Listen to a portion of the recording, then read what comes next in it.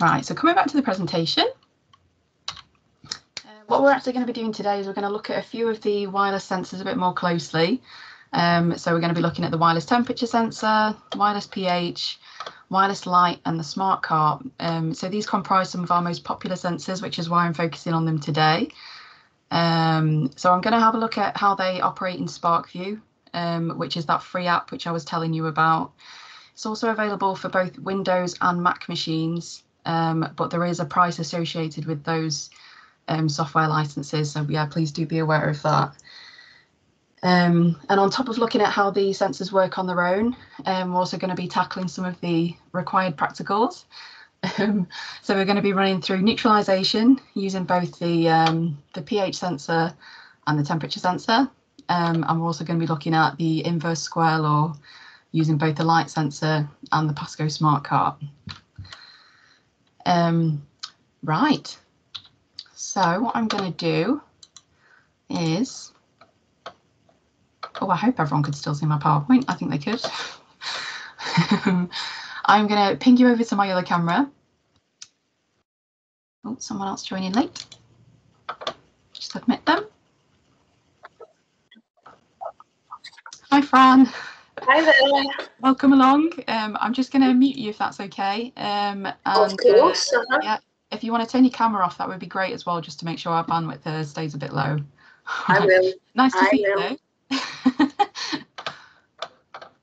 Right, so I'm going to ping you across to my other camera so you can see what I'm doing. You won't be able to see my face, but when it's on that kind of display, you'll see why I need it to be there. Let me just do this. Right, so hopefully you can see my rather cluttered desk now.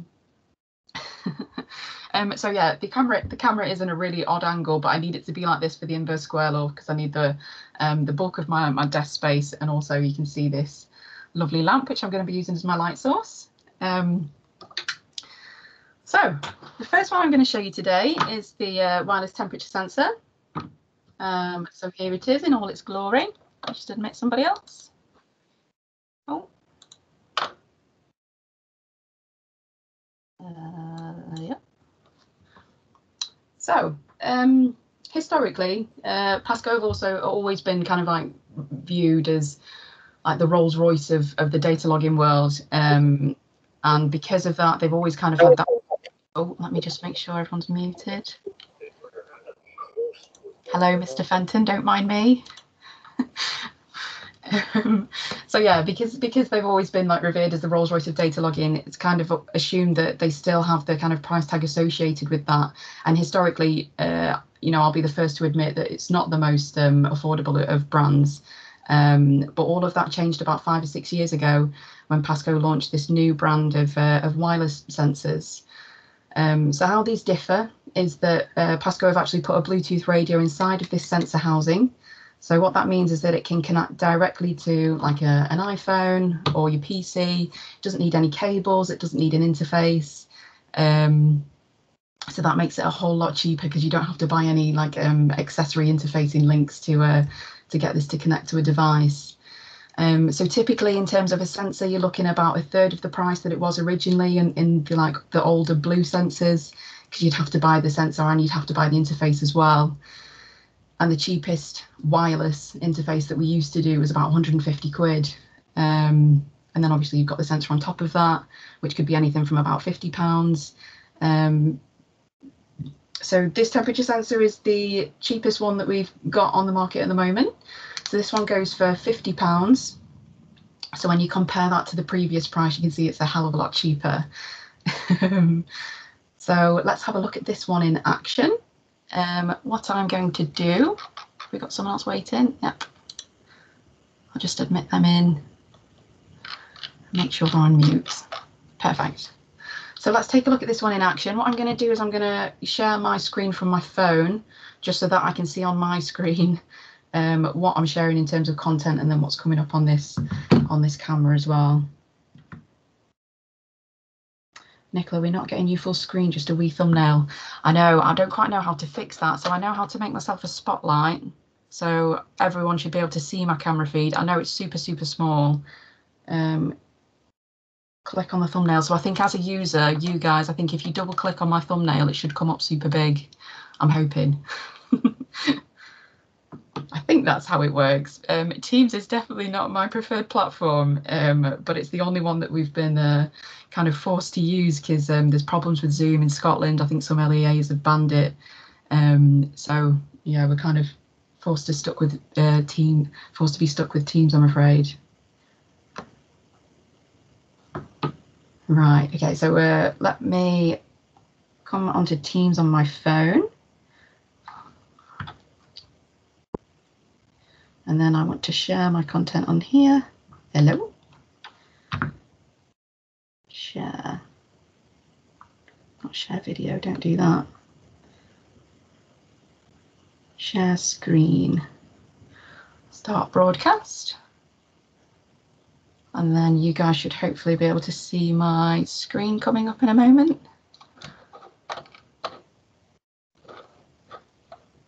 I seem to have.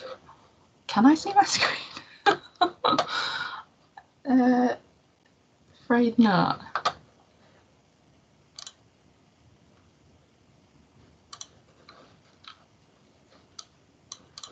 How do I?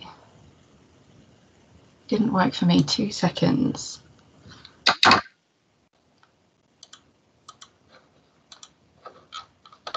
Let's have a look.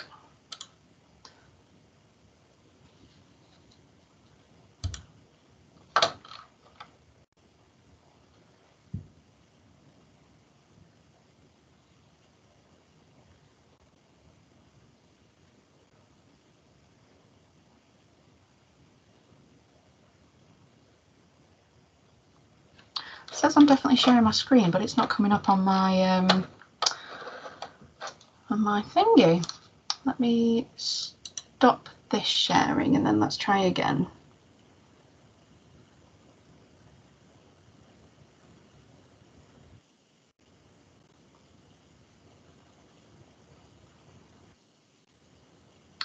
Yes, thank you.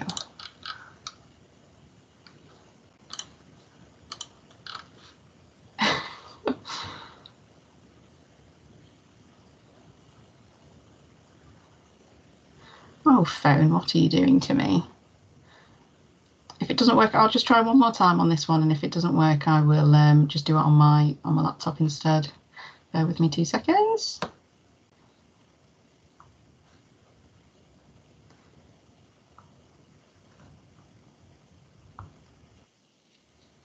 I can see your desk full screen now. Excellent. And this is me trying to come in on my phone. Let me turn my audio off so we don't get any feedback. And then if I come to share, please work this time.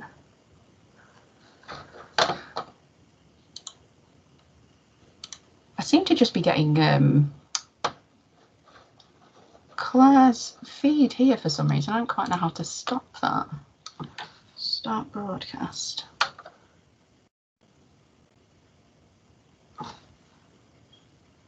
Oh, bingo, here we go. Can everyone see that? See my phone screen?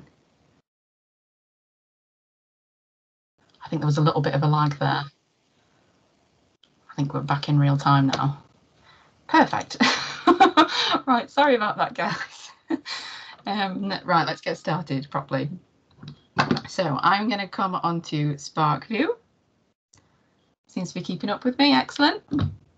Right, so what I'm going to do is I'm going to turn my temperature sensor on. So I'm just going to press this little on button here. And then you should be able to see the red Bluetooth LED flashing down here, showing that my sensor's on and ready to pair. If my battery was low, we'd get this little LED up here flashing, but it's not doing so. My battery's all good. So now on my phone, I want to press sensor data because I'm going to be using a PASCO sensor to collect data from. And then this is going to look for all the PASCO devices in the room that are turned on. At the minute, I've just got my temperature sensor turned on, so that's all it can see. And then I'm going to pair it to this unique sensor, just using this unique ID code down here. So there's 196378, which matches the one on my phone, which is perfect. So I'm going to press it to connect. And you can see that it can just see temperature from this one sensor. And I'm going to click graph because I want to graph my data. Excellent. You can see that we're sampling at 2 Hertz at the bottom, which is 2 data points per second. And then we've got this live data bar at the bottom as well, which shows the ambient temperature in my room should be about 22.3 degrees. And then if I want to start collecting data, all I've got to do is just hit start. And then if I grab the end of it, you can see it rocket up because I'm very warm today. And it means I'm alive, which is excellent. So you can see it's fairly responsive. Obviously it is a stainless steel probe, so it has got some thermal inertia wrapped up in that. If you are looking for something with a faster response, we do have fast response temperature probes, which is essentially just a wire. So they respond really, really quickly if you want to do some like really fast kinetics. This thing can see from about, I think it's about -30 degrees up to 125 degrees C. So you can do a whole heap of stuff with it, including like the freezing and boiling of water. One of our customers did put one of these inside a kettle and boil the kettle.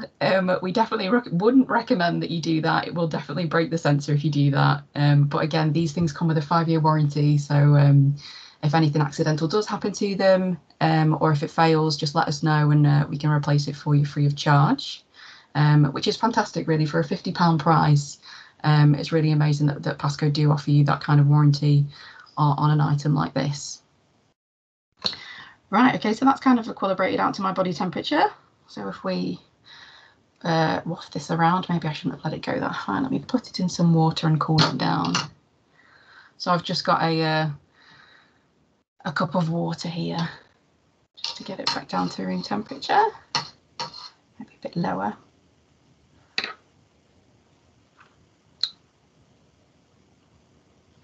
Right. So say for example, if you wanted to measure the rate of heating from my body, we'd be able to do that. So let me just run through that quickly for you. All we'd have to do is select some data. So that is the button next to the little hand. So I'm going to quickly click on that. I'm going to grab a nice portion of data that looks linear. Let me just zoom in a bit.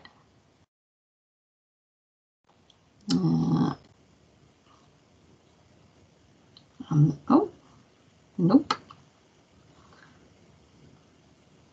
Let's go for this bit and then fit function. So it's the little scatter plot with a straight line through it. I'm going to press that and then it's going to do a linear fit for me. So that gives you the value for M, the gradient, and the value for B, the y-axis intercept. So you can do really basic kinetics with the curve fit tools, which is cool. Where are we now in terms of temperature? Right, so let me show you another neat trick with one of these. We're still connected. Let me come to a new page. I want the graph display again. And I want to select measurement and tap temperature. Oh, we'll undo that run. And then what I'm going to do is I've got some nail polish remover here. So essentially some acetone. What I'm going to do is I'm going to plot my temperature sensor. Let's start data collection. Put my temperature sensor inside the acetone. Just let it equilibrate a little bit. So it was in the water before, and now it's creeping up to the temperature of my acetone, which has been at room temperature for a while. And then what I'm going to do is I'm going to take the temperature sensor out and just waft it around, and then you should see some evaporative cooling taking place, which is where the acetone is leaving the temperature sensor. It requires energy to do that by evaporation, and that's why we're going to see a temperature drop. So let's have a go. I stretch my data out. So we get this nice sharp decrease, which is evaporative cooling, which is really, really cool. It's just like a really nice quick demonstration to be able to do with just this one temperature sensor. I've got some fumes going on in here, guys, from from this nail polish remover. So again, you could do a nice linear fit to that if you wanted to get kind of like the average rate of it cooling. I'm going to press stop now just because it's going back up. So yeah, you can also do things like cooling curves, Newton's law of cooling, which is just, for example, where you put the temperature sensor in like a hot cup of tea, hot cup of water, and then just look at the kinetics of it cooling. You get a perfect trace every time. I did that for, I think it was a cup of tea, maybe about 6 months ago. All of that's on my Twitter feed. I literally ran the experiment once and it worked perfectly. The data was fit really perfectly, but obviously that experiment takes quite a long time to run. So that's why I'm not going to do it today. So someone's just asked how much of the temp sensor needs to be in the liquid. So the sensing element in this thing is like in the last centimetre of the probe. So definitely that needs to be submerged in your sample. If you have more than that, then that's not a problem. But yeah, definitely at least submerge that bottom centimetre. It is a stainless steel probe, so you will get conduction across the whole probe. But yeah, like I said, just that bottom centimetre. Right, so we will come back to this when we do neutralisation. I'm going to use this in conjunction with the pH sensor, just so you can see whether the reaction is exothermic or endothermic. So I'm just going to turn this one off for now, just to save its battery. This is powered by a coin cell battery, by the way. So you don't have to keep recharging it or anything. It's really low maintenance. When the time comes that you do need to charge the battery, like I say, you'll get that battery indicator light coming on. And the coin batteries cost anything from about 50p, so it's super cheap to be able to maintain and replace the batteries in here. All you've got to do is just unscrew this little back cap and put a new coin cell battery in there. Okay, so moving on quickly to the wireless pH sensor. This is essentially not two probes, it comes in like two halves. So you've got the sensor module here, and then you've got this BNC connector on the end. And then you've got the probe here, the electrode, with this BNC receptor here. So what you've got to do is just screw it on. And like I just said, if your electrode does break and you need to source another one, we do sell that separately, and we also sell this module, the sensor module separately as well, just to keep the cost down for you if you just need to replace one part of it. So it's got a buffer solution at the bottom, which it's stored in. I think it's, what is it? 4 molar potassium chloride. So again, we just pair this in exactly the same way as we did our temperature sensor. So I'm just going to turn it on using that button. Again, we've got that red LED light flashing saying it's ready to pair. So I'm going to come back to my main screen, tap sensor data,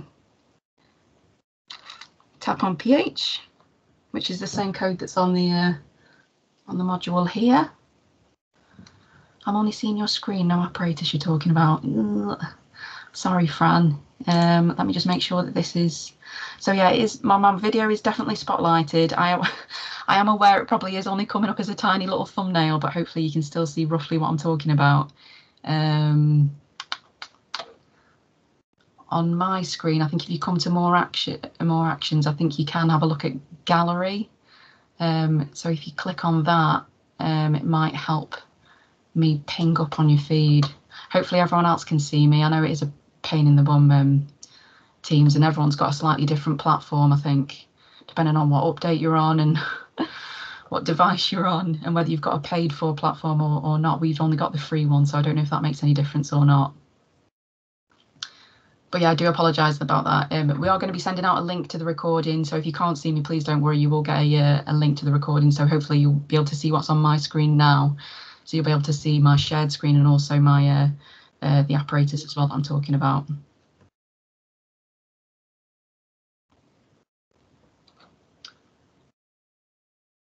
So Claire's just suggested a workaround on the chat as well, to click on NS at the bottom of the screen to switch to my video feed and not the data, if that helps. It's always going to be problems with whatever platform we use, I think.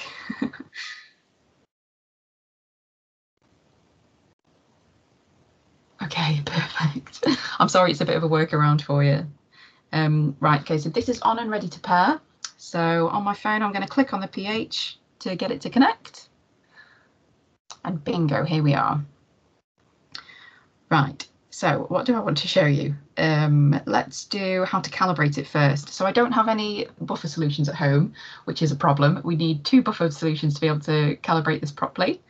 But I will show you how to do it regardless. If I click on, so let me just show you this first. The pH sensor can measure both voltage and pH. So the voltage is just basically like the raw data reading that the sensor module collects, and then pH is really the thing that we want to measure. So if I just click on graph, for example, and then if I come down to the, which button is it? I think it might be this Bluetooth. Nope. Is it this one? Bear with me one second. Nope. Bingo, it's that one. So on the bottom of the screen, you can see that I've got like, oh, someone is coming in. Bear with me one second. So on the bottom of the screen, we've got those 4 icons. The first one's the coding one, and then we've got those cross tools for settings, and then we've got like that picture of a sensor and a cogwheel, and that is the one that I need to tap. And that's going to bring up all of my connected sensors and some settings with what we can play around with them. So I'm going to click on the little crosshair that's next to pH, which is going to take me into the calibration menu. So the first one says select a sensor. Obviously we want to calibrate this pH sensor. And then it says select a calibration type. So we're just going to leave it as 2-point adjust slope and offset. So it's literally just going to create like a linear graph for us, and then correct our readings based on 2 measurements. So if I just press continue on that one, what it asks for is a standard value. So that's going to be the value of your first buffer solution. So it suggests maybe to use pH 4. So what I would do in that case is I would take my buffer solution off, put it somewhere where I'm not going to knock it over, put it on the windowsill, and then I'd plonk my probe in that pH 4 solution. I'd let it equilibrate and then press set calibration. And then what I'd do is I'd rinse my probe off, and then it asks you to put in another standard value, so another buffer solution, for example, buffer 10. And then you'd put the probe, after you've washed it off, put it in the buffer 10 solution, and then press set calibration again. And then you're done. That's literally the whole calibration procedure. I have written that through that process step by step in the notes, which again, you'll get an email as a follow-up from the webinar, so you'll have exactly how to do that step by step in the notes. So if that's something that you are interested in doing with the pH sensor, all you've got to do is just download that afterwards, and then you'll be set. So I'm just going to click OK here. So the calibration is invalid because I haven't actually done anything, but we can just click OK and then press cancel. Right, so let's do something a bit more exciting with this. I've got a beaker here. What I'm going to do is I'm going to get some Coke. How frequently is calibration required? Essentially just as often as you really want to do it. I think for most, well, for the required practicals, it's probably a good idea to get your students used to doing that anyway. I mean, if you before you run a lab session, if you want to just put this in a buffer solution just to see how accurately it's reading, then that would definitely be recommended. But I mean, the calibration procedure is so quick and easy that if you did have to run it quite often, it wouldn't be a problem. But I don't think you'd have to run it every single time. I think it's just when it starts going iffy. And these things are guaranteed for 5 years, so it's not expected that they do like run wild in terms of what they're reading. So yeah, I wouldn't worry too much about that one. So beaker, and then I've got some Coke here, caffeine free because pregnant. It's the only Coke we've got in the house. So I'm going to put 100 ml in there. And then what I'm going to do is I'm also going to pair my temperature probe. I'm going to plonk my pH in here. Let me just put up a reading so you can see what it can see. And then if I go on this single reading, and then if I click on that digits display, that 1.23, and then select measurement, pH, plonk that in here, press start. And you can see it's nice and acidic, which is what we'd expect. And I'm also going to pair my temperature probe. So to get this to pair, I need to stop data collection, and then I can come up to my Bluetooth button in the top toolbar, click on my temperature probe, and then press done. Plonk this in my beaker as well. So if I come back to my graph of pH against time, what I can do is I can add a secondary y-axis. So that is the one next to the T. I'm very aware that you can't see my cursor on my phone screen.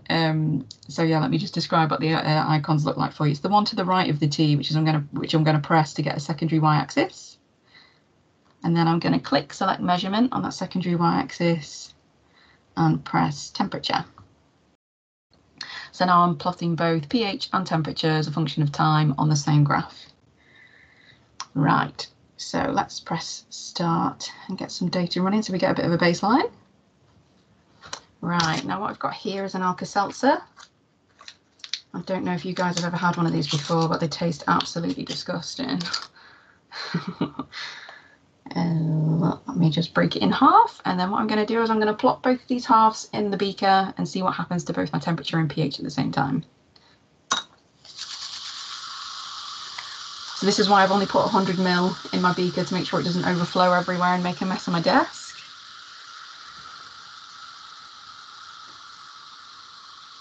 So now we've got two traces which look like they're behaving very nicely. So this is basically my take on a neutralization experiment, using stuff that I've actually got in my house that we can use safely. I keep wanting to use my mouse, thinking it's the software on there. It's on my phone, isn't it? And then if I stretch my data out just to see it a bit more clearly, we've got that lovely crossover curve. So the green is, let's have a look, Y2 from my legend on the graph. Is that right? Sorry, no. Yeah, so both the green and the pink are Y2. Sorry, both the green and the pink are run 2. The green is Y1, which we can see is pH. So my pH has gone from being, what's that like, maybe 3 point. Why don't I get my coordinates tool out and have a look? If I stop, I'm going to get my coordinates tool out, which essentially looks like that little crosshair, which is the icon next to the hand and the box. I'm going to press that and drag it down to, I need to click on the little green data point up here so it knows what data set I want to look at. Or I might need to click on another one. Here we go. So we've gone from a pH of about 3.35 up to, what are we up here, like 5.89. So it's not fully neutralized, but it's a good way there. Maybe it needs a little bit more antacid to get up to 7. And then in terms of temperature, we've come down, let me go on the pink one. We've come down from about 18 degrees to about 17. So it's only been a small change in temperature, but we can see that that temperature's come down. So we can see that this is an endothermic reaction because it's taking energy in, taking temperature. Sorry, is that right? Yeah, it's not giving energy out, has it? It's got to be endothermic. It's required energy to make that change. So that's the coordinates tool as well. That's a really nice handy tool, so you can kind of like just see what's happening with your data, and you can have that as many of those as you like per data run. And then if you want to delete it, you can do that just by clicking that little X just to get rid of that box. So again, that's a super nice, quick, easy way to do a neutralization experiment, not just using one sensor, using both. You can connect up to about 4 sensors at any one time to SparkView, all depending on sampling frequency as well. So if you've got a lot of sensors going, just make sure you're not sampling too high, just to make sure that your bandwidth stays okay. Right, so I think that's everything I wanted to show you with these two, so we can move on. Let me just turn these ones off.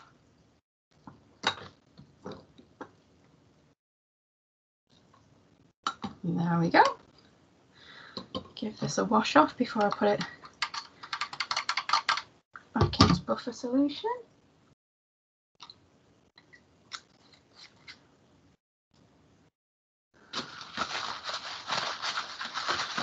There we go. Covered in Coke. And let me move that before I spill it everywhere. Right. So moving on now to the light sensor. We're about halfway through, which is good. We're about halfway through the stuff. So if I come to that hamburger at the top of the screen, just to take us back to the main menu, if I press start new experiment, and we can start all over again. Oh, I think my phone display has crashed. Let me come out of here and start it up again.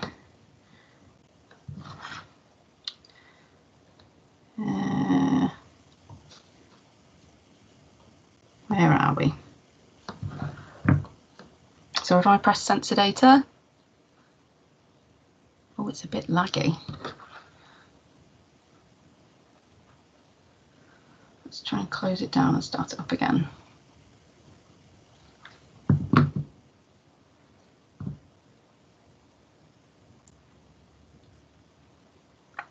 It is struggling.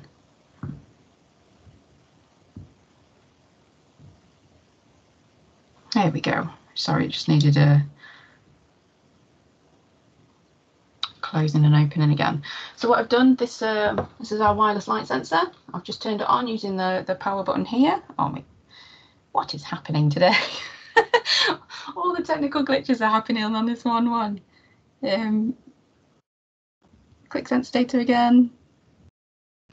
So I've turned this one on again. The LED status is flashing red, showing that it's ready to pair. I am gonna press on light to connect. Oh, I think I must be, oh, it doesn't matter. So if you use these at home, definitely do update at the time. I'm not going to do it right now because it might take a few moments and I don't want to waste any time with the webinar. I thought I'd updated it earlier, but obviously I must have picked up the wrong one. I've got two light sensors here, you see. I must have picked up the wrong one I hadn't updated. Right, so this is going to show us everything that we can measure just with this one sensor. So this isn't just a standard light sensor. This has got lots of different things that you can measure just in this one unit. So it's got two different light sensors. We've got the spot one here at the front, and we've also got the ambient one at the back. So in the spot sensor, we can see white, red, green and blue light. So that's an RGB detector in there. So you could essentially use that as like a really primitive spectrometer. And then in the back, the ambient light sensor, we've got a UV sensor in there. So you can see UVA, UVB and UV index. And it can also see illuminance, solar irradiance and solar power.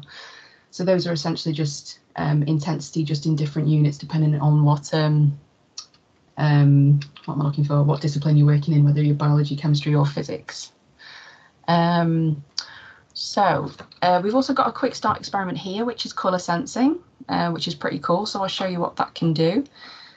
So colour sensing is essentially, it just looks at the component RGB of what you've got in your light sample. So I'm going to click on our, oh no, trying to use my mouse again. Going to click on RGB and then press colour sensing.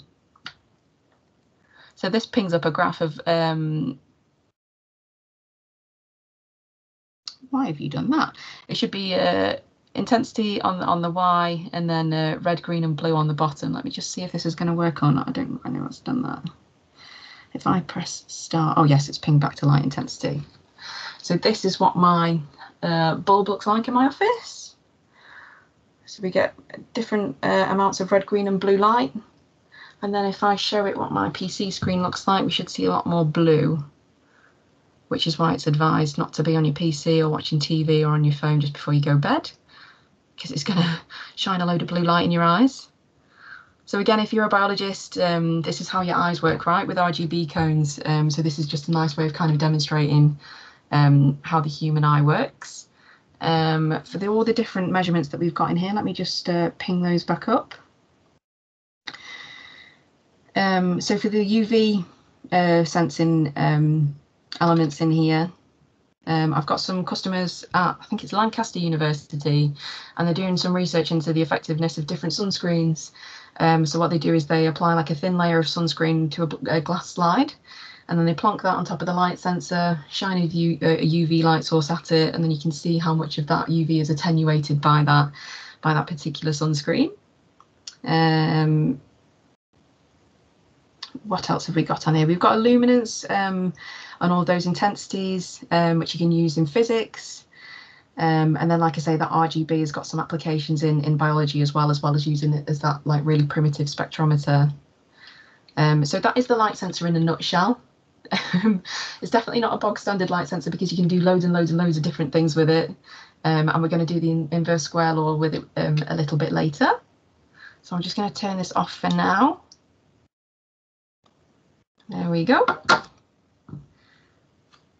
And then lastly, what I've got to show you is the PASCO Smart Cart. So this is like the most perfect dynamics trolley that you could possibly want in your physics lab. So this has got, it's obviously a dynamics cart, it's got wheels on the bottom of it, but on top of that it's got all of the sensors inbuilt into this into its carcass. Bigger than I thought it would be. Yeah, I guess it's quite big. It does fit on our standard dynamics tracks, which come in both, well, the metal ones come in 1.2 meters or 2.2 meters. Pretty much most people go for the 1.2 meter system, I think mostly because of space. It is quite a big unit. We do also offer plastic tracks as well, which come in like 2-part sections, both which are 0.5 meter. So I'd only recommend really going for the plastic tracks if you are short on storage space. If you need them to be like compact in that 0.5 meter space, then that's really why I'd go for that option. I wouldn't really recommend them for anything, any other reason, just because you do see an ever so slight jump just on that bit where they are connected. Or someone said we have them, they're fab. Yes, they are, Fran. Yes, they are. So just to run through what sensors are in here, I will connect this to my phone and then you can have a look. If I come back to start new experiment and start all over again and then press sensor data, it should have a look for my smart cart. Here we go. I'm going to tap on it to connect.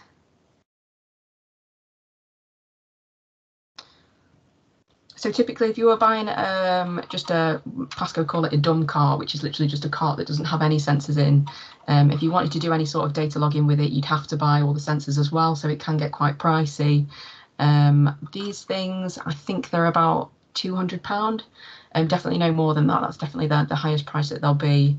But in terms of what you actually get in terms of sensors in here, it is worth the price. So these are all the different measurements that it can take. So it's got a position sensor which is encoded in the wheels.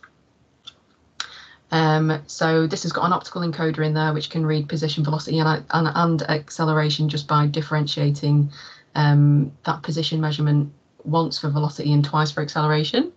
It's also got a force sensor hiding just behind this magnetic bumper here, so you can just unscrew this and take it off. It comes with a little hook, so you can measure forces off it either vertically or in this plane. And it also comes with a little rubber bumper as well, so you can look at forces in this direction as well as that direction. We can also see acceleration, so it's got a little accelerometer built into the cart, just where this little diagram is. If you need to know the exact location of it, it's hiding right underneath where that little schematic is. So it can see acceleration in the X, Y, and Z planes, and it can also give you the resultant acceleration. And then we've got angular velocity as well, which is the little gyroscope in there. So this looks at angular rotation of the cart. So if you wanted to put this on a spinning arm, for example, you'd be able to do things like that.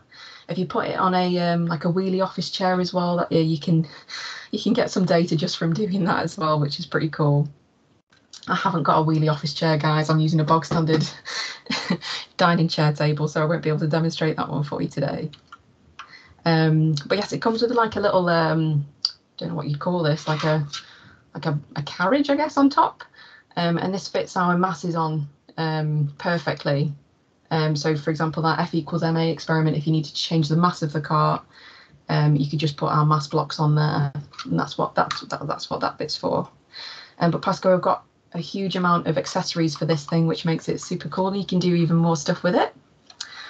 So let me just click on position, velocity and acceleration. And then if I press graph, you can also see on the right hand side here that we've got these quick start experiments. So these are experiments that PASCO have written that are already embedded in the software. And if you wanted to prompt one of those, all you've got to do is just click on one of them and it'll ping up with all the graphs that you'd need to do that experiment. I think I am going to run a webinar just on smart carts and dynamics tracks. So we will definitely come back to that. So if I click on graph, we're going to get this lovely plot of position, velocity and acceleration all on 3 different graphs. And then if I press start, and then I just move this backwards and forwards, you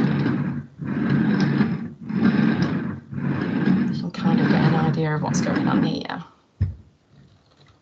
And then if I stretch the data out, you can kind of see like the phase nature of these 3 things. Could you put the quick start experiments into shared labs so the students can see the data? Yeah, definitely. Let's have a look at one of those in a minute. I don't quite know how big those files are. If they are big files and they contain a lot of pictures, then that might be a problem in terms of like lagging. So I would definitely recommend testing it on your school Wi-Fi system first before you do it with in front of your in front of your whole class, because if it is a large file to get across in the server, it might struggle a little bit. But if everyone had a device anyway, they'd all be able to open that file on their individual devices anyway, so you might not have to do that shared session. Perfect.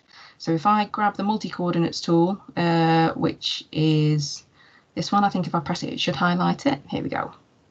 And then you can kind of scan this through and kind of look at the phase difference between the three different traces, which is very cool. You can see how out of phase they all are. So this is something that you didn't used to be able to do in SparkView, because obviously the screen is quite small to be able to do it. But PASCO have written this in for you in one of the latest updates that they've done to the software. I think this was maybe written in about a year ago. So again, that's one of the really nice things about this software, is that it's not dormant. PASCO have a huge team of software engineers that actively work on this software day by day. So if you've got any comments about it, if you want to do something else that the software currently can't do, just let us know and we can let the team know. And they're not adverse to writing it into later updates if they get enough requests for it. Can you replace the time axis with, say, acceleration or velocity? Yes, you can. It's completely up to you what you plot. So, for example, if I just press this new page icon at the top and then go for a graph, sorry, single display, and then click on the graph display, select measurement. So, say, for example, if we wanted to do position against, and then I can't see my x-axis on the screen, so I'm going to have to collapse these graph tools by pressing that graph icon on the far left, and then I can click on time and then change it to velocity, for example, and then you get this odd looking graph, which is essentially a phase graph. So this might be a bit of an odd example, but you definitely can do that, yeah. Right, so in the last 10 minutes, let's quickly get set up for the inverse square law. So what I'm going to do is, oh, that's a nasty sound, there's a website called Thingiverse where you can print off some 3D printed items, and there's quite a few PASCO bits on there, and this is something called a light sensor bracket. Oh, this is what I used to do with the Data Studio. Oh, you are. You're one of the legacy PASCO users. That's cool. So Data Studio, for anyone that doesn't know, is one of PASCO's older software suites that isn't supported anymore. I think a couple of customers are still using it, but Capstone's really the what would you call it? The like replacement product for Data Studio. So yeah, this is our light sensor bracket. What I'm going to do is I'm going to clip it onto our smart cart. And then it's got a little hole in the top, so I've just used a thumb screw. I can't remember where I've got it from. It's some kind of PASCO kit. But this conveniently goes in this little hole in the light sensor. So this is a threaded hole. It will be an imperial measurement because it's a PASCO product. It's designed in the US. PASCO used to make everything in the US, but I think they've outsourced some of the stuff now. They still make some stuff, but some of it's made in China just because it's cheaper. cheaper to manufacture. So smart cart sensor, sorry, smart cart sensor bracket and the light sensor on top of it. So what I need to do now is connect both of these things. So obviously you can do the inverse square law just with the light sensor and just using a meter stick or a ruler or a tape measure. But we're going to do it with the smart cart so that we can plot our position or distance really quite conveniently. So both of these things are on. Let me come back to a new experiment. I want to pair both of these, so I'm going to click on smart cart and also light.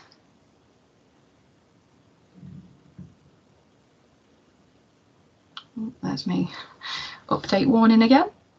So I definitely want position and I definitely want right. So you will see I can't use the ambient sensor because that's on the underneath. I'm going to have to use the spot sensor. So in the spot sensor we've either got white, red, green or blue, so I'm going to want the white light. So I'm going to click on graph. And I don't want this kind of graph, I want a different one. So I'm going to click on that new page icon at the top. Come to single display, come to graph, click select measurement on the y-axis, so I want white, click, and then collapse my graph tool so I can see my x-axis, and then I want position down here, press position, perfect. Get rid of my Coke. Right, now, is there a pattern for the bracket? Yes, there is. I've put a link to that in the notes. I can also find it afterwards if you like and plonk it in the chat if that would be useful. But yeah, there is a link. I think if you just type into Google PASCO light sensor bracket thingiverse, it will come up. I'm going to turn the light off and turn this lamp on just so we get rid of most of the ambient light in the room.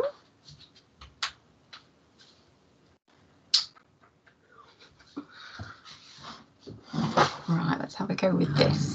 So I'm going to put my cart and the light sensor really close to the bulb and try and get it square on. That looks good enough to me.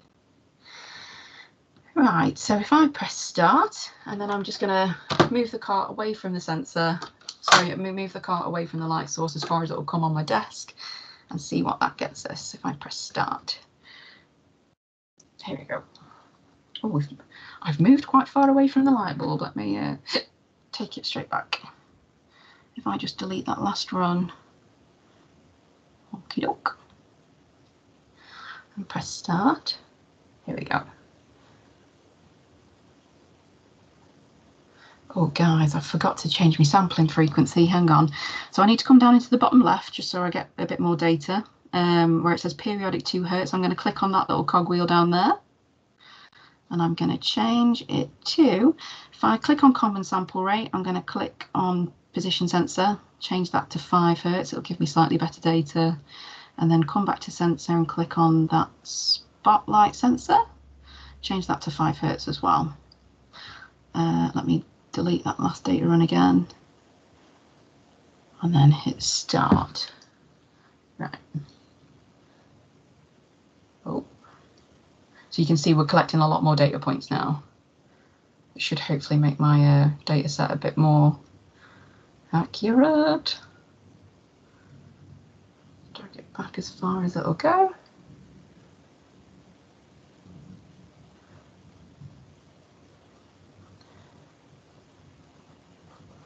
So you see we're leveling off now as we expect. And if I hit stop, and then blow my data up so I can see it a bit more clearly. Ooh, so it's looking like it's kind of the right relationship. Let's try fitting it and see what happens. So I'm going to click this data selection tool again. You'll see that my light sensor was saturated at the beginning, which is why we've got that like level out point at the beginning of the data set. We don't want to fit that because it won't work. So if I go for, oh, let's go for this bit.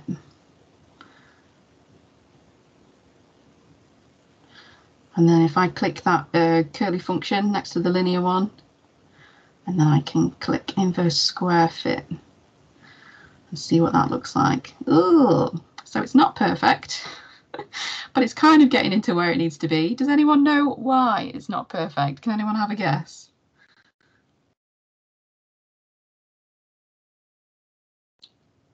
Right, okay, so it's because I've not got a perfect point source. So the inverse square law only works for a perfect point source, which my light bulb, unfortunately, is not. So what we can do is we can do some maths, and we can work out what my n is. So obviously with the inverse square law, let me just come to here. I've done the maths for us here. Inverse square law can be simplified as intensity is proportional to 1 over the r to the n, which we know n is 2 for the inverse square law. But if we write it like this form, we can actually rearrange to find n. So if we take some logs, we eventually get down to this equation down here. And then if we compare this to y equals mx plus c, we know that a plot of log of intensity against log of the distance will give us a gradient of minus n. So we can see what value of n we're getting if it's not exactly 2. So to do that, we need to go to calculated data. How do I do that? Is it this one? So it's that little, those little cross tools at the bottom. And then if I go to calculated data, if I want like log of white, oops, log white, and then equals,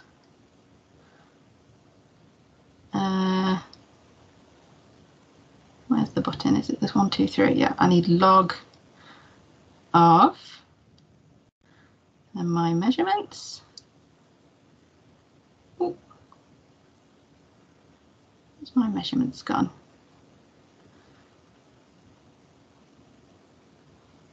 Log of white, and then done. Oh.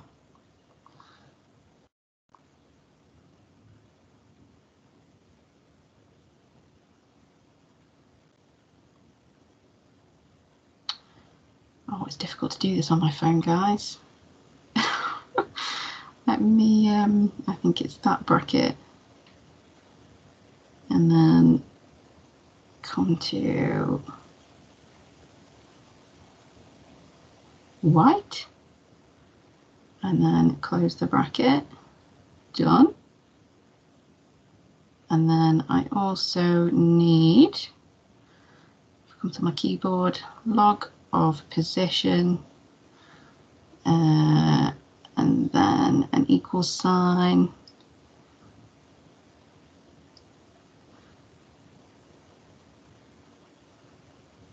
Oh, it's gonna be this one. Oh my god, I've got chubby finger syndrome. Oh no. Log. And then I need my measurement in there, which is position. Hey, we finally got there. Right, done. How do I return? Go away. ABC. Done. So that's everything that I need. So now I've got my log of the intensity, which is log of y, and log of the position, which is log r, and then press OK. So then I can come to my y-axis. Oh guys, I've just realised I haven't been doing that on my shared screen. All of that's written down in the notes, so you'll be able to see that and follow it step by step. So I'm going to come to here now. Let me just quickly show you. Actually, it's in this button here, calculated data. This is what I was doing, fanning about doing this. Right, done. Okay, so I need to come to this one. I need to go to user entered, and then it's going to get my calculation from here. We want log of y on the y-axis, and then log of position. Ta-da! And then if I get rid of this and come and have a look at it. So we want the linear portion of our data, and I'm going to fit to it. I need to press this position tool, have a look at the linear bit. Let's go for that bit. Oh, I can see your calculation steps. Oh, let's hope so. That would be great. and then I need to linearly fit that. So let's press this button. So my M is 1.4, so you can see it's not exactly 2, which is why it is off when we try and do that inverse square fit. But that's all because I thought I had a good bulb at home, but unfortunately it turns out I don't. But that's like a nice way of verifying it. Say, for example, if you didn't have the right bulbs at school, I know that's very improbable, but if you wanted to take it one step further, rather than just getting them to do that curly fit, that curve fit, you could get them to linearize it and do it like this instead. Oh, and my software's just crashed, and that is probably the software telling me that the time is up and I need to stop rabbiting on. So